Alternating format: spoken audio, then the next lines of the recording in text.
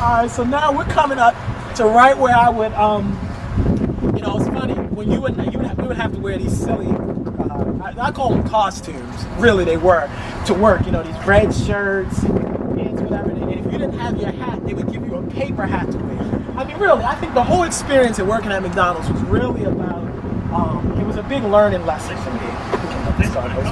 It was a big learning lesson for me, and it was really crucial that, it was very crucial that I had this experience because it really taught me some things that I don't think I would have ever learned otherwise.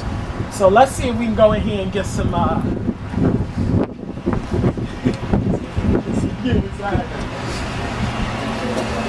so we coming on here and this is right ready to work, so I don't know how much they can let us shoot in here, but this is where I used to work here. You can tell there's some people over there. Where you been shot now, Isaac? Don't be shot now. I'm about to get blind. This was my very first job.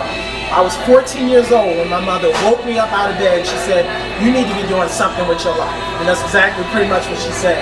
And I had to get a job. Where else to get a job? So this is where I got my first job, right here at this McDonald's. Before I went to Morehouse College, before I went to Harvard Law School, this is where it started. So this is a test. I'm a testament. You can be anything you want to be. And you can start at McDonald's, but you can do anything you want to do. So let's take a little trip around. You can see some people eating here. We're going to actually just walk right through. I used to work right back here. I just see people on the back sniffing. How you doing? As you can see the playpen back there. That's what we're doing.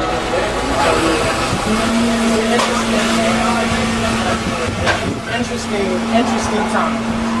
And then we would see this, right?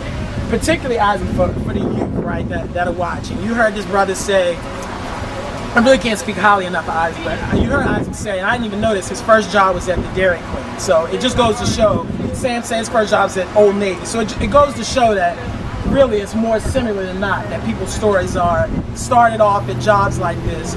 What would you say to youth that are in these situations, they don't know how they can accomplish their goals, their dreams, their aspirations, and they're living in places like this? How do you go from A to seeing your dream to B? I mean, the beauty of life is that there are very few restrictions on what you can actually accomplish. So if you have a definitive goal, if you have something that you want to become, something that you want to do, it's very possible. Very possible. Hard work is important. Dedication and determination are very important.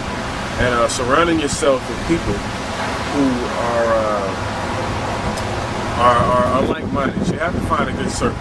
You have to have good friends around you. Find a group of friends who are positive thinking, who are about moving forward and progress, and you'll be amazed at the things that happen to you. So, hard work, determination, dedication, remembering what it is that you want to become, what it is that you want to do, and surrounding yourself with good people. That's definitely what I want to leave you with. I just end with this, right? I mean, I want to thank y'all for coming on this tour and seeing, you saw my, where I used to live, you see my first job. But I would say this, right? This is from supposedly the smartest man to have ever lived, Albert Einstein. I love this quote. He said, imagination is more important than knowledge. Imagination is more important than knowledge. Imagination is more important than knowledge. And I'm telling you, you do not have to be a product of your environment. Isaac's an example of that. Sam's an example of that. I believe I'm an example of that. You don't have to be a product of your environment. You can be a product of your imagination. And when you become a product of your imagination, you can make your environment a product of you.